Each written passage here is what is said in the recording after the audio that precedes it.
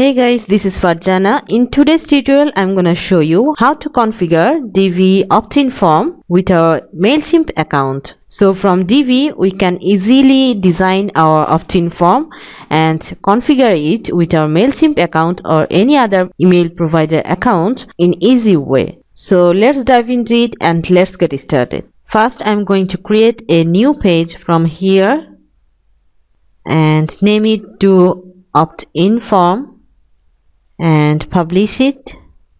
Now I'm going to Divi builder, and here I'm going to start building and taking a single column row, and here I am taking the opt-in module. So here is our email opt-in module.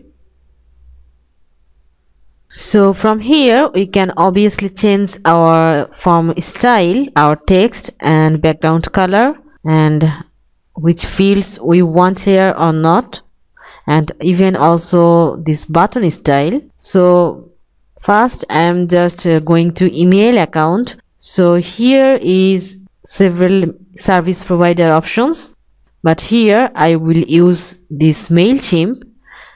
So let's try to connect with this MailChimp. So I'm clicking on this add, and here I have to put my account name and API key. So for this I'm going to my MailChimp account. So after login here, we can see here is my dashboard, and from here I have to go my account and extras, then API keys. So here is a API key already created. If it's not created already, you can create it from here, clicking on create a key. So from here you can create several API key. So I'm just taking one from here and pasting here. And here is my account name for MailChimp. Now I'm going to submit it. Yes, so here we can see our MailChimp audience list. So I have only one list, so it's showing here. If I had several lists, that also will show here.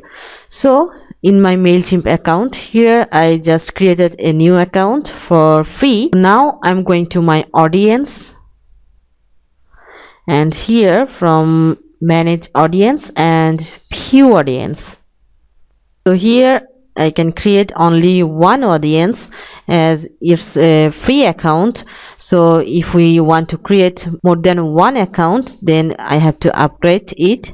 For now I want to go with this. So from here I'm just clicking my list, and from here we can set our sign up forms. I'm going to form builder. Here is several options, but I am going to create it from scratch. So from here we need to customize this form, so we need not to use this field. I'm going to delete these fields. I'm tapping here delete and delete it. Then I don't need this, and I don't need address. I'm also deleting it, and I also need not this last name. I'm going to delete it. So here I only need email address, and we can keep first name. We can change this first name to your name or just name and save it. And here I want to create a new field. So if we want to create a checkbox, and going to edit it. Here our field label, privacy policy, and changing this text, agree with our terms, and going to save it. So it's okay for now. Now I'm going to my website, and from here I'm going to field. So here I want to keep only first name. I don't need this last name. So here is only first name and email address. And if we want to add our checkbox item, then we have to click use custom fields. So I'm just checking it on. Sorry, before that I have to refresh it again because I did it just now. So I am going to fetch it. Okay, after refreshing my page, when I click on use custom fields, you can see our custom field from here. So I'm going to add my custom field. Here I can see our privacy policy. So here we can see our privacy policy options. Below this field, so here is more customization options for this field. So we can make it checked by default or not.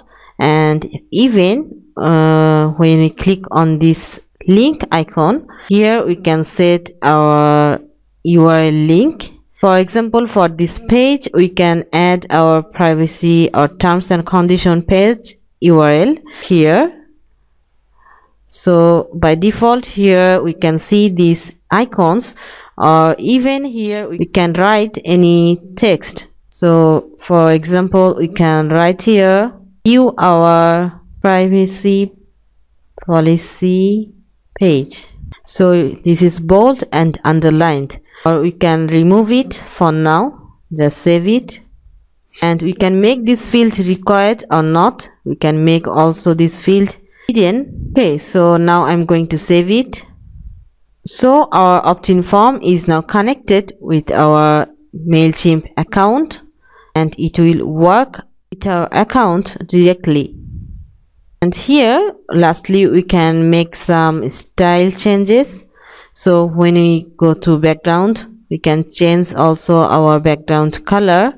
As always, we can also change our text style, input field style or button style. So here I'm just focusing on this opt-in form connection with our MailChimp account. So for this tutorial, here is all for today. If you have more questions or any confusion about this, feel free to comment below. And if you need any professional help related to Divi, you can simply go to this page and fill this form and write down about your project in details here and submit it. This page link is given below in description box. Normally, I will reply to you within next 24 hours. So keep watching and welcome to my next tutorial.